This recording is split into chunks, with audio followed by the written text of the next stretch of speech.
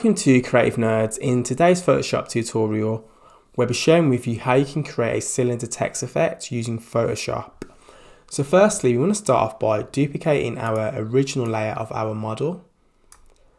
And then we're going to select the Select Subject option, or you can use the Magic Wand tool.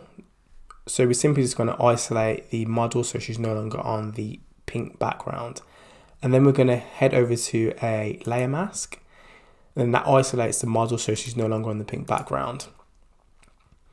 And then for the next thing we want to do is we want to head over to our adjustment layer options, and we want to select black and white, and then that will create a black and white mask.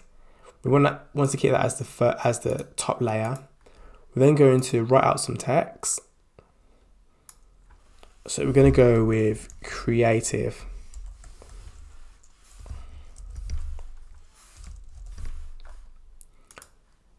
I'm just going to center that in the middle of our canvas. We're then going to press Command T or Control T if on a Windows PC. Right click, select warp, and then we're going to go over to the warp drop down options and select cylinder. And then we're going to select done, duplicate that layer once more. And then we want to bring that layer underneath our masked layer. And then we're going to drag that text up, our layer that we just created.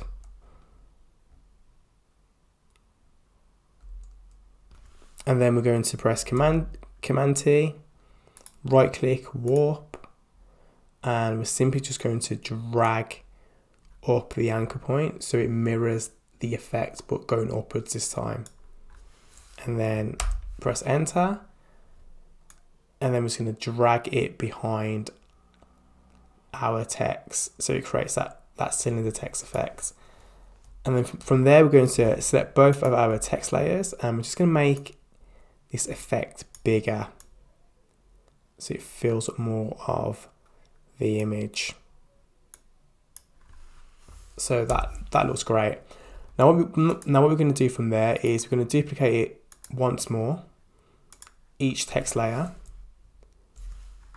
and we're just going to move it up. And this time we're going to go to blending options, and we're just going to change the text to be white. Select OK, OK again, and then we're going to do the same for the text layer that's behind the masked layer. Duplicate layer, select OK, and then select blending options again, change the color overlay to be white, and then we're going to move that layer up that we just duplicated and change the blending options on.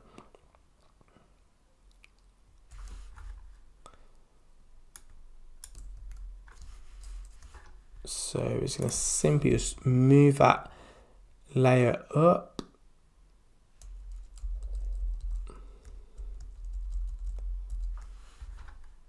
and there you go. We created a really cool cylinder text effect, which takes less than a few minutes to achieve the end result, and there's so much more that you can add to this to further enhance the design.